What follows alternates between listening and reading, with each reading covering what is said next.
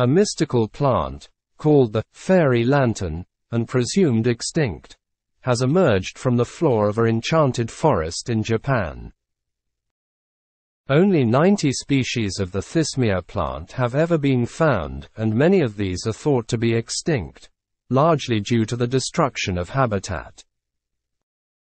The plant has, over the years, adapted and developed new survival strategies, somewhat ditching photosynthesis to instead obtain its nutrients from other organisms.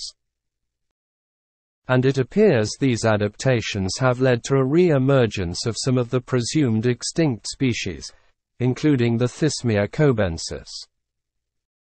Scientists analyzed the fairy lantern, discovered on the floor of a forest near Sanda City, Japan, nearly 20 miles from its last confirmed sighting in Kobe City in the mid-1990s. Its habitat was destroyed by the creation of an industrial complex there.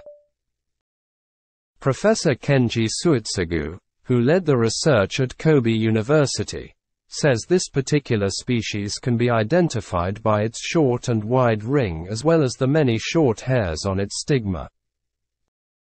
The newly discovered location of Thismia cobensis makes it the northernmost known Asian fairy lantern species.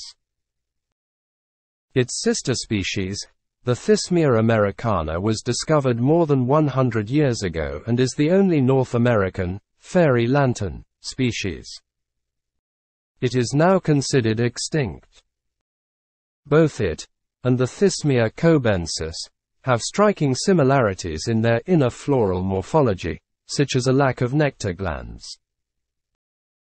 Research published in a new journal at Kobe University says, overall, the rediscovery of the Thismia cobensis after 3 decades has significantly advanced our understanding of fairy lanterns.